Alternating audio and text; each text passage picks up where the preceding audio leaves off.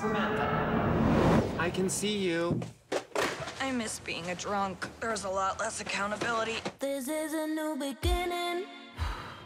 What brings you here today? Public intoxication, destruction of personal property, almost blinding my coworker, being awesome. This is a new beginning. Hello, Smother. Did you just talk about me the whole time? Yes, Mother, it's all about you. But yeah, basically. I just got out of rehab. I'm so glad you're back. We're gonna party like when Tom was still with the Patriots. I can't.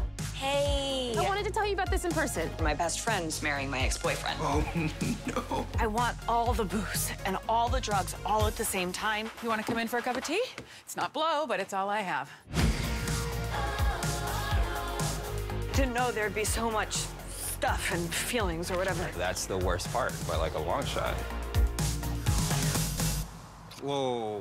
Whoa, good or whoa, bad? You're kind of untouchable until you're a year and a day sober. Who can I complain to? No one. What do I do? Just try to be a person. Brush your teeth, take a shower. You make your bed every day. Is the make your bed thing metaphorical, or should I really do that? It feels bad and good at the same time. That's nice. My friend is 30 days sober! You should be proud. Don't judge me for having some wine at night. It's hard to be a person. I hear you.